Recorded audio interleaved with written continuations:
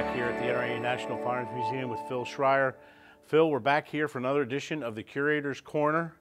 Curator's Corner has moved lock, stock, and barrel to Mondays at 5 p.m. now on NRA News Cam and Company on Sportsman Channel. And why do we do it, Phil? Because you and Jim Sapika were already there on Monday night, one of the biggest shows on Sportsman, NRA Guns and Gold. I'll tell you, at Sportsman Channel, they love you guys. We were at SHOT Show, and there was a picture of Phil and Jim. It was like, had to be 10 feet tall. So welcome, neighbor. Thank you. I guess you should welcome us because we're your new neighbor. And last week, you were telling us about a first-generation Colt. And you have another first-generation Colt, but as so many firearms do, they tell a completely different story in history. So tell us about that firearm, if you would. That's right, John. This is, again, a first-generation single-action Colt revolver. This gun is one of the guns that Chris Hearn has loaned us from his Hollywood gun collection, and we're going to put this on exhibit in the William B. Ruger Gallery here at the museum, as firearms from our current Hollywood Guns exhibit will make the trek down to Springfield, Missouri to go in the flagship store of Bass Pro for the new National Sporting Arms Museum that the NRA is establishing right there in Springfield, Missouri. Wow, that's awesome, but it's a problem. It's the flagship store.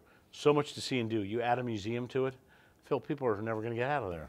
You have to bring in cots to the place. Well, I think they're going to extend the hours just so that you can get through that. The new exhibits here at the museum, we're going to bring new things into Fairfax, such as this single action.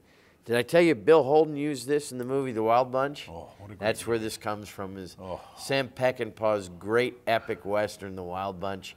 William Holden carries this gun in that film. And the great thing with the Hollywood guns, these, as we learned, these are the actual firearms. It's not a replica, it's not a reasonable facsimile, and all these great firearms are, it's so great to know that that's the firearm that was used in that movie. That's right, and the real deal. These are real, original, antique guns in many cases. Well, this alone, just like it is, a nice first generation, all matching numbers, probably $5,000–6,000 at a regular gun show. And then add Stembridge rental paperwork that IDs this as Bill Holden's from the Wild Bunch. You can multiply that by a number between 5 and 10. And you'd be in the front of the line bidding.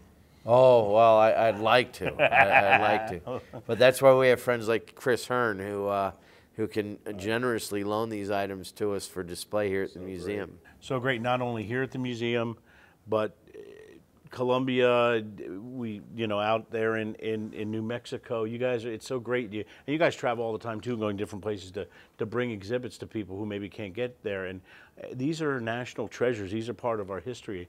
And you guys do such great work. And now on Sportsman Channel with Guns and Gold in the Curator's Corner, hopefully, we'll get to a whole new audience. That would be great. I mean, they call it outreach, and we have museums that we support all over the country, from McMinnville, Oregon, with the Evergreen Air and Space Collection that's on display there, to Founders Ranch outside of Albuquerque, New Mexico, where we put on an exhibit during End of Trail, and now the NRA National Sporting Arms Museum in Springfield, Missouri will be bigger than the other two combined. Wow. And also hit probably a larger audience. And free parking too. Free parking, that's key.